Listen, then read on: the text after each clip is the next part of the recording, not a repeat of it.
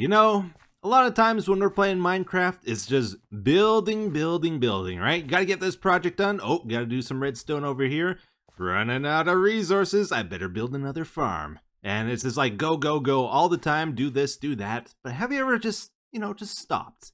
Stop, take a moment, walk around your world, try to appreciate some of the things you built and just enjoy it. Maybe visit one of your favorite builds.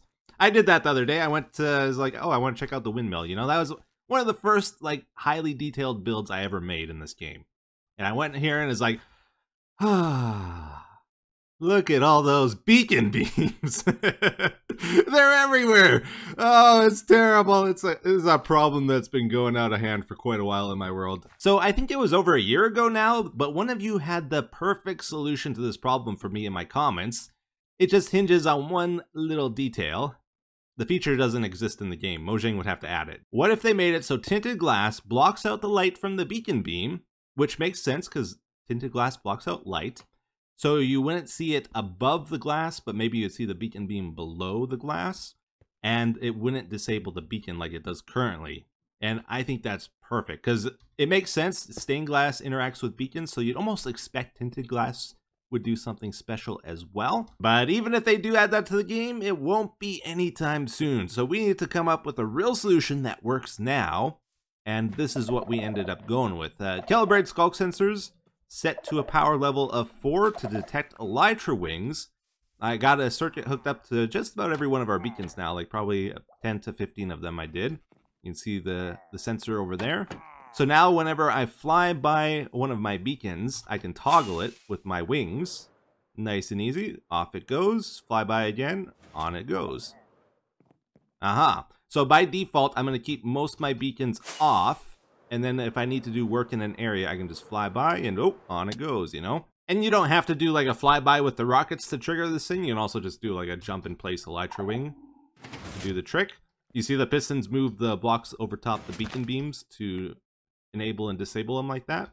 And then we have a couple swords and a dropper to get a power level of 4 to the calibrated skulk sensor. And then it goes to a countdown delay circuit here, just to ensure it doesn't trigger like multiple times in a row. It's got to wait a couple seconds between each trigger. And then it goes to a monostable and then to the pistons. And that's all there is to it. Got 2 pistons over here. Yeah, so I've done some more exploring since last episode to find the new 1.20 features, and at this Lapras-shaped mountain, came across something kind of interesting I wanted to show you. So, after exploring a little bit, I have discovered the Minecraft structures are generating much differently in this update. I came across this and it was like, wait a second. What is this? What is this supposed to be? It's like, okay. Any ideas, guys? I'll tell you. I'll show you. So I looked around a bit, try to figure it out. I noticed this looked a little bit like a path over here, right? So sure enough, there is an entrance to this village over here. And it's underground. I've never seen this before. An underground village. Very strange stuff. It's got the structures, but like not much else. There's actually villagers down here, it looks like. I'm hoping I'll find a camel too. Should have brought a shield with me. Okay, we're taking some damage. I better eat and stuff. Oh dear, here we go. Round 2. There we go. Oh, there's more down here. Oh, and there's a camel. Nice. Right by the well. Uh-oh. Yeah, let's take care of this fool. And this one. Oh yeah, it keeps going a little bit more here even. Wow. Very strange stuff, guys, I tell ya. We got a farmer over here. A lot of skeletons with no aim. Oh, and it wraps around even. We got a few of the remaining survivors locked up here, but I think that's about all there is to this. It does go a little bit further here, but not much. One more building. I think that's it. Then this sandstone, I think, must go all the way up to the surface. And that's where those pads were that we saw at the top. But other than that, let's get our camel. Let's get out of here, right? let's see how this is gonna work. Hop on, right? And then we give him a saddle. Here we go. Can you jump this high? I doubt it, right? Not even close. Okay. Gotta figure this out. I'm gonna have to sandstone up probably. Although I guess it's not like a horse. I can't even do that. I have to build a staircase. This is my first camel riding experience, and it's gonna be one of the most difficult of my life, I think. Trying to get him out of here. Don't ever fall in a hole with a camel, or you are doomed, I tell you. Nope, we did it. Okay, we're free. Oh, no, no. You might want to move faster. Please move faster. All right, first one's ready for shipping, but before we go through the nether, I want to try to get one more here so we can breed them, just in case there's an accident. Now, this might not seem strange to you, but trust me, this is very strange to me, because in amplified terrain, desert temples never generated properly. They would always be covered in sand, like totally underground, and you'd have to get extremely lucky to find one. I actually found 2 in this desert, which tells me that they're actually generating above ground now, which is crazy. So I thought let's check this out together, see if we get the trim. If not, we'll check out the other one. I haven't found one of these in so long. There's no chests in here. Wait a second. I didn't take them. TNT's still here. You know, if I was here, guys, the TNT wouldn't have been here. That's disappointing. Just another example of what I'm talking about. We got ourselves a floating village, it looks like, complete with a camel. So you know this is 1.20 generation. Here's another example of some generation that looked different to me. I don't know if it's just like a quirky area or maybe something has changed in 120. But look at the cliff all along the water here. This is so cool. It's like a 15 to 20 block cliff and then it's completely flat at the top. It would be perfect for building, honestly. But it stretches out super far like that. All the way up to here, where it's like nice and flat at the top. And then again over here, I thought this was strange, or at least I haven't seen this before. It's like sloped, and then it flattens out, sloped, and then flattens out another layer, and another layer like that. Instead of going like sloped all the way like you normally see, it's doing these layers. And I'm just having like structures that generate out of the water and stuff. Floating boat here, you know, seeing a lot of interesting variations to things that I've never seen before. More trim. If you ever click a shipwreck chest and it doesn't open right away, you have a dead map in there. It's looking right now for any possible place for a treasure, and it's like, nope, doesn't exist. So then it generates a blank map like this. Even though it says buried treasure, there is none to be found in the area. Yeah, so this is a pretty massive desert biome. I think I found 4 or 5 villages around here, each with their own camels. So we're set on camels. We just got to move one more. There is some other stuff, though. I found a outpost over here, which I haven't checked yet for trims. So let's do that together. I think it spawns in the chest up here, right? If there is one. Nope, denied. We're actually not that far away from 0-0, so I'm not sure if this is the mesa I found already or if it's a new one. But it's definitely new generation. Look at this. Mesas have got to be one of my favorite of the amplified terrains, because it pretty much always looks good. Like, even if it's rough, it looks cool, it looks wacky. If it's smooth terrain, it still looks pretty good usually. Anyways, let's try to find this temple. I think it was over this way. Oh, I gotta fly through here, obviously. Oh, so cool. All right, where are we here? I'm lost. Is this another village or the same one? I think this might be the same one. No, this is a different one. I'm lost. Okay, it's official. Oh, I haven't found this one. Okay, well, this works. We got ourselves another desert temple. The third one, apparently. Let's check it out. Hopefully we got some chests in this one. We do have chests. Okay, so we just got messed up on that other one, I guess. And empty. Regular golden apple. I'll take another saddle. Oh, we got it. Okay, cool. 2 of the dune armor trims. That's what we were looking for. VIP coming through. Out of the way. I went right through him. Okay, I've noticed one little issue with the camels. My 3 tall tunnels aren't going to work anymore. It turns out it's faster to pull them than to ride them. Nice. Alright, let's see if we fit. Oh boy, yeah, we're good. The main thing I'm wondering about the camels is, can you breed them to get better stats? More health, faster speed, that kind of thing. Something tells me this is not going to go well. Let's try. Alright, all together as a family. Let's go. Good stuff. We moved our camel family over to the swamp, and now I'm going to start running them through the tester over here. So I'm going to run a parent through, and then I'm going to run the offspring through and see if there's any difference. I modified this to work with camels, so there's a fence gate at the top there to stop them from walking over top here. And I think I'm going to sprint through this, I guess, and try to just line it up down the middle. And here we go. And we're going to slowly make our way through the cobweb, and then we'll check our time. Time is 3:37. Okay, so now the baby's grown up, and we're going to test them out. It's got the same exact health, which is not a good sign. That probably means there's no difference between baby and parents, but we'll run them through the speed tester just to see. Please be different. Please be different. Oh, it's the same. 3:37. Yep, so sadly, I think that means it is impossible to improve the stats on the camels. A bit of a missed opportunity, if you ask me. I don't see why that would be a bad thing, and what's especially weird is they just redid that code in the previous updates. Like, it's fresh. It's been updated. It's good. Why not just add it to the camels? So yeah, the speed's set. Their jumping is set. There's no play with it at all. But this is the distance, the default. Anyways, what is this? 1, 2, 3, 4, 5, 6, 7, 8, 9, 10, 11, 12. But wait a minute, there is one way we can improve the stats of the camels, and that, my friends, is with potions. So I tried out Speed 2 already.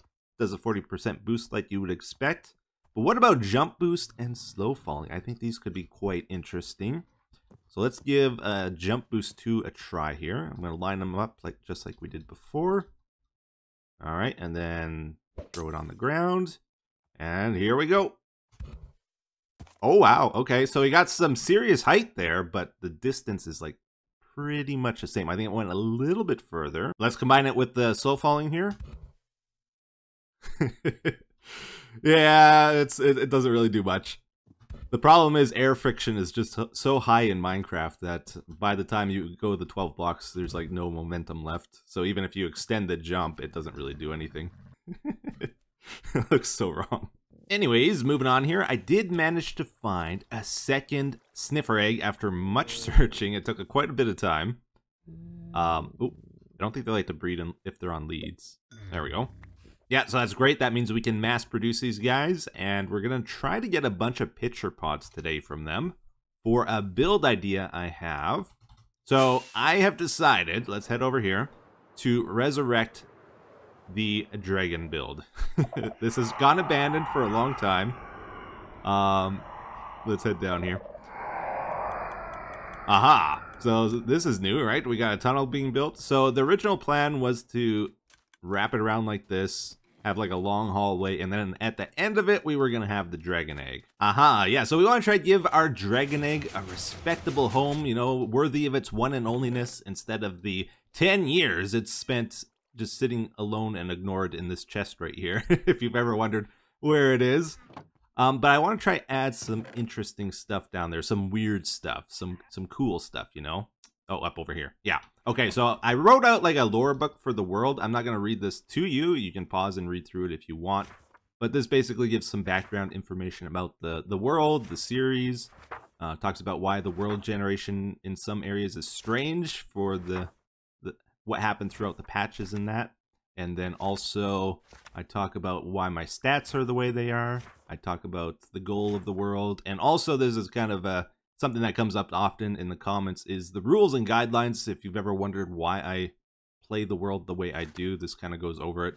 Basically, the goal is to keep things as default as possible, as vanilla as possible, and try to show people what can be done in vanilla Minecraft with the most standardized version of the game. So that's why I don't do things like turn off Enderman griefing and that kind of stuff, because by default, it's on, right? So I want to find a home for this as well. I'm going to put it in the dragon room. Now, don't hate me for this, but I'm going to switch up the color scheme for the build as well. Instead of going for the purple concrete and dark prismarine that, oh, so many of you just absolutely loved.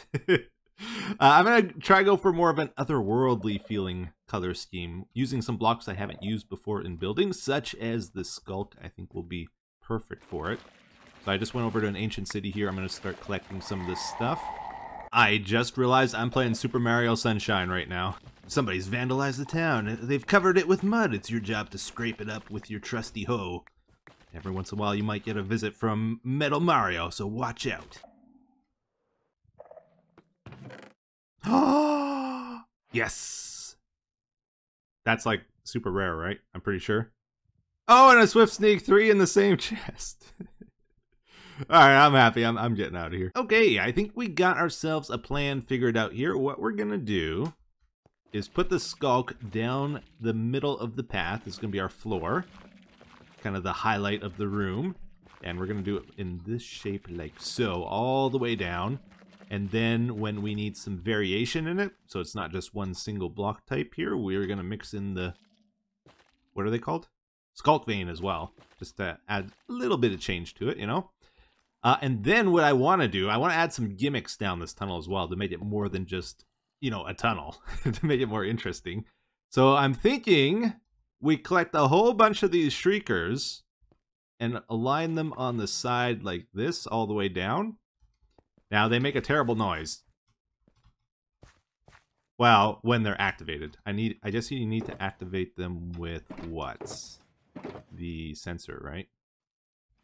I don't know why. I thought they picked up footprints. Or footsteps. There we go. But you see that particle effect? The O's that come out of there? I kind of want to use that in our path. But I just don't want the sound. So I'm going to waterlog these to get rid of the sound. And then I think we'll be good. So now it'll trigger without the sound. And you just imagine when we're walking down here, we're going to have the particle effects from that all the way down. I think will be cool. Then on the sides, I want to put some mud, again, a darker color, mixed with our pitcher plants. Add a bit of brightness, a bit of life down here. I want to add the deep slate will be our main like building material for the tunnel, another dark block. And I want to mix in some of the cherry wood. Yes, that's right. I think it looks pretty good with it, actually. In places, kind of like that. And I want to put in the background behind the pitcher plants the warped wood. This stuff over here. Aha. And then if we want to add a bit more variety again to places, we can, let's see, make trapdoors out of these. And then I'm going to line, I think, the whole path with this. Just so we have like some kind of border on it too. I think will be cool. And I think the Shrieker will still work with that there. Yeah. Okay, cool. Like so. And that's kind of the basic plan. I just got to figure out like how I'm actually shaping things exactly. And then we'll be good. But I got to also figure out how we're going to get a bunch of these Shriekers. I'm assuming there's just some way we can add onto our already existing Guardian farm, right? What happens if we put the catalyst over here? And the Skulk nearby. Does that do anything? It's trying to do something. The mobs need to die on top of Skulk. So, don't know if this will work either, though, because the vines are probably in the way, right? If we replace the glass with slabs, then the vines can't grow on it, I think. Okay, it's working. It's working. Sort of. Maybe. It's not crazy fast or anything. Okay. Not entirely sure how this is possible. It's a new one for me. So they're going through the portal and somehow arriving out. Huh. There's a chance something might have got broken.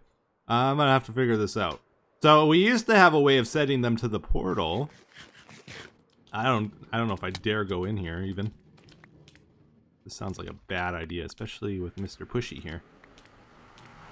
But we gotta check it out, right? What's happening in the nether? Uh-oh. Uh-oh. This is not good. I can't. Oh.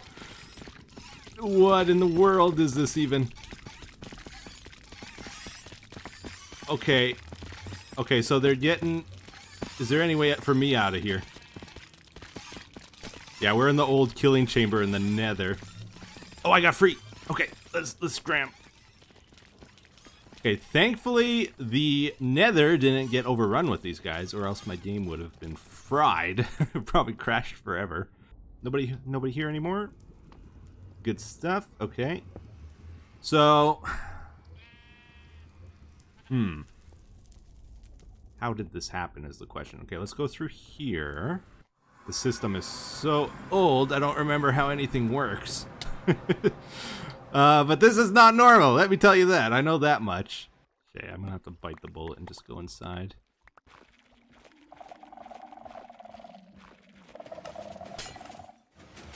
Oh, I heard it trigger. Oh no! What? Oh my goodness. Okay, so something is definitely causing it to trigger on its own. It's not supposed to do that. You hear the portal break? Oh, what? Yeah, thank you for coming out here and spreading all the goo. Oh, you gotta be kidding me. A skulk sensor spawned next to redstone and now is triggering it just randomly whenever it hears noise. Well, I tell you, I sure made a royal mess of this place, but it's all good. I'll clean it up when I'm done here. This is actually working pretty good now.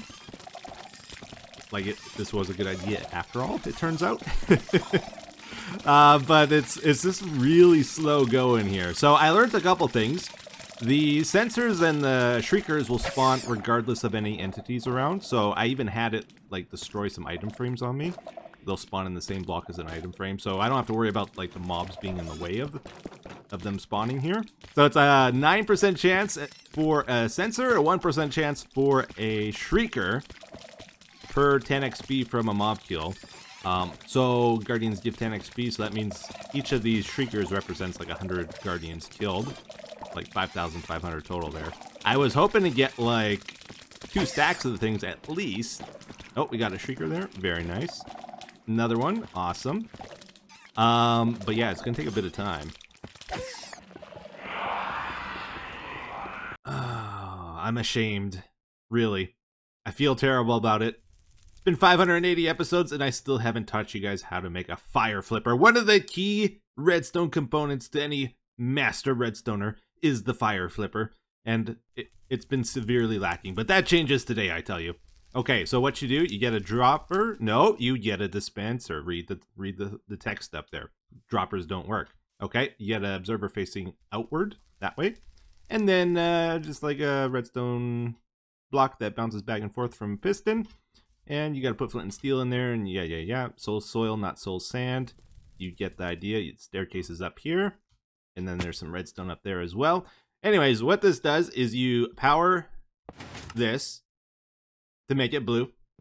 And then you power this to make it orange. Is flipping fire too difficult for you? Well, don't you worry. You can also just hook it up to a hopper clock with pretty much the exact same setup, except switch out the pistons with the sticky pistons like you do in a hopper clock. And then put your items inside. However long you want the delay to be. And look at that, it bounces back and forth between blue and orange and blue and blue and orange. You cannot trigger string with an ender eye or hit a target block with an ender eye directly, like while it's in flight.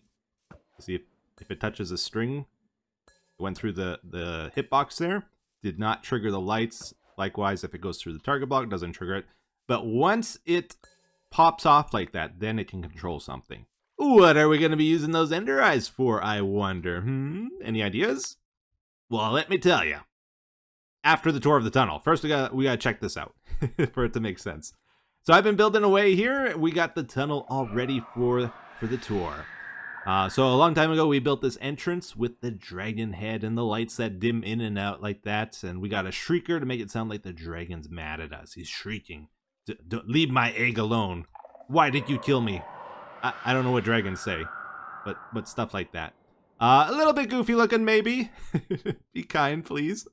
I built it a long time ago, and there were limitations in the game back there. This was actually really impressive for what could be done at that time. Yes, that's for sure. Okay. So then this is what we built today. So we go down into the tunnel. And here we go, guys. Here we go. Oh my. We got the skulk walkway. We have the particle effects from the shriekers. We have the pitcher pods that took forever to collect, let me tell you. And the blue fire. Oh, snappers. With the warped wood animation behind it, perfectly complementing the pitcher pods. You know it. That's what's happening here. And what does it all lead to, you might be wondering? Well, it leads to the room with the dragon egg in. Oh, snap. Look at that. Look at that view right there. So I did a cool thing here, or at least I like this a lot. We have trapdoors kind of sticking out one block, and then it goes in one block a different color, and you get like that blue and pink effect. So it's like a real highlight. Like, it draws your attention. That is where you want to be. We also have a beacon above the doors to also add light to it and draw the attention. And somehow I got to build me a 3x5 door. I'm not the best at making doors. You know, I can fumble my way through any redstone, but yeah, it's gonna be goofy probably. And let's see. So we got 4 dragon heads here. That's what the ender eyes are gonna be for. I'm gonna do like some kind of combination lock to the door. So I think, well, let's start checking some things out here, I guess. Let's plow through. Where did I leave my stuff? Over here, I think. Yeah, there it is. Okay, so ender eyes. The plan with the ender eyes is very simple. 4 dragon heads means 4 locks. And I'm going to make it so you have to be in between the fire, I think, when you throw the ender eye. And then the ender eye is going to go into the wall there. And then when it drops, it's going to trigger a redstone surge. That will make one of the dragon heads start chomping away. It'll have that animation. Then you walk up to the next one, in between the fire, throw it again, goes behind the wall, and then another one, and another one. There's a chance it might break. You might have to throw 2. I don't know. But if you do all 4 of them together, all 4 dragon heads will be chomping, and then the door will open to the dragon egg room. Aha! It'll be a big spectacle. And then I might also add like a countdown timer to it, where if you don't throw the ender eyes in time together, that it resets. Maybe. Also got to decide, what are we going to do about the shriekers here? So I just did like the simplest thing for today, where they just sort of, the particle effects kind of just follow us here, but we can do other things. Like we could have, for example, a minecart bouncing back and forth between the 2 ends, and it'll trigger the particle effects all the way down, and you'll kind of see like a wave moving up and down. Or we can make it activate to certain sounds or certain actions. If you guys have ideas for it, let me know. But I think it's pretty cool even as is. We might even have different modes for it if we want to get real fancy with it. I don't know. Also, we did do the fire flipper thing, so let's get that going. It's not fully set up yet. Again, we got to decide what action starts this. So it's basically, once we unpower it, it starts running. And look at this. So all the fire flippers turn to orange to begin with. And I got them staggered. So one of them has a timing of 28 items in the hopper clock. One has 32, 36, 40, 44. It goes by 4s up to 64. So they kind of do this alternating pattern, which I think is kind of cool. I might make it so that when we open the door here, that's when we trigger this. Because I kind of like how it looks with the blue fire. I think it looks better. But then this could be like an extra fun thing we do. I'm so ashamed of myself. Not only did I make you guys wait 580 episodes to learn how to make a fire flipper of all things, but then when I taught you how to do it incorrectly. Yeah, so it turns out that design I showed you actually has a positional problem. I found out after I started implementing it here. So I made it a slight tweak so it works fine now. But if you do try to copy it, just pay attention to this little change. So the redstone does this now, goes up to the observer, and then the observer goes right into the dispenser. And yeah, the piston is right below it. I'm just putting the blocks here to block out light leaking through the pistons. Yeah, I think the more I think about it, the more hooking the fire flippers up to the dragon door makes sense. Like, when you open it, there's going to be a lot of chaos happening in the dragon room. But then also in the tunnel here, I want there to be chaos too. Like, close the door. You don't belong in here. And things will get wild, right? Until the door closes. When the door closes, we'll power this circuit again. And then the beauty is, since it's hooked up to hopper clocks, they all kind of just reset back to blue. Because I'm just powering one side. So they're all shut off except for this one, and then it's going to flip. And they'll all be reset to blue the way we want it to be. Riddle me this. How did Etho get the camels to not walk around Sandy City like that? We may never know. Let's get to the comment of the day, guys, because we're out of time here. Even though I did want to do the Dragon Egg Room, we have to wait till next episode. It says, "Hi, Etho. I'm curious, do you do anything to keep your voice healthy, such as vocal exercises or avoiding certain food or drink? Been watching since around 2012. Keep up the good work." Oh, thank you, thank you. Yeah, so here's my little secret. Don't judge me. I like coffee a lot, okay? Like a lot. I drink 4 cups of coffee on average every single day. And usually I'll sip that while I'm recording. You know, it's nice and relaxing. It's a good time. But I also drink about 8 glasses of water every day, if I was to guess. And I usually don't chug it. I'll sip it as well. So I usually, you know, keep my vocal cords nice and lubricated throughout the day.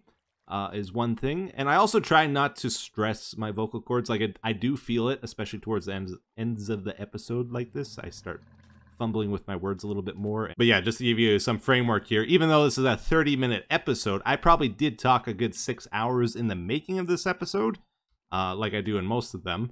But most of that footage doesn't make it. But that is like 6 hours of like nonstop talking where I'm trying to emphasize words and put a lot of feeling into it, you know? It gets to you after a certain amount of time. So if I ever, you know, take it too far sometimes where I stress my voice, I'll take a break if I'm starting to feel it. Just so it doesn't progress and get worse, because that does happen. If I just like try to force my way through something, you know? That helps a lot. But otherwise, I just kind of pace it and get through it. And we made it to the end of another one. So thank you for watching. Hope you enjoyed this episode. Have a wonderful day. Take care.